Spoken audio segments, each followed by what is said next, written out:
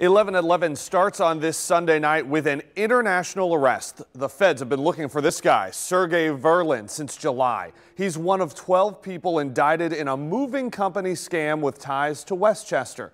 Jasmine Miner is live at the Butler County Jail tonight, where Verlan sits behind bars. Jasmine.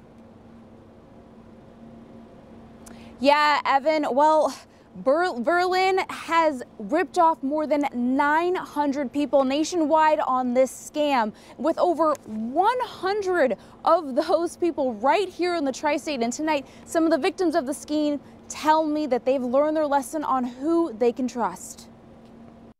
Money paid before, during, and after the moving process. Anytime a mover asks you for money up front, run. Jeanne Porter says she and her husband Mike had to make all those payments when they hired Flagship Van Lines to take their belongings from Ohio to Florida. It never came. We were sitting here in Florida with no furniture in our house for about 3 weeks. But that was back in July. The feds say their belongings were held in this warehouse in Westchester. The Porters say they didn't get their things back until October. It seemed to be all there. It was stacked up pretty high. Officials say Verlan fled the country after the charges were made. He currently sits behind bars on an immigration and customs retainer. They say he and 12 others would load up the vans, take the possessions hostage, and then require customers to pay an even higher price. Sometimes the customers paid those prices.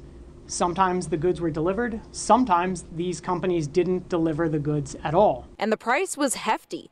Jeanne says they paid the company nearly $2,400.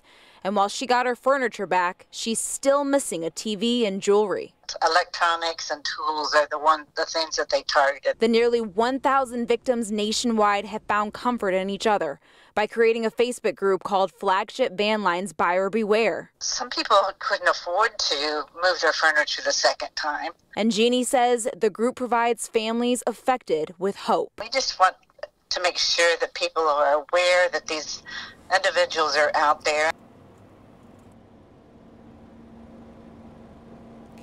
Jeanne tells me that Facebook group has helped several families earn back some of their things and even earn back some of their money. As for Verlan, he pleaded not guilty in federal court on Friday, and he is currently being held with no bond. I'm live at Butler County Jail. Jasmine Miner, 9 on your side.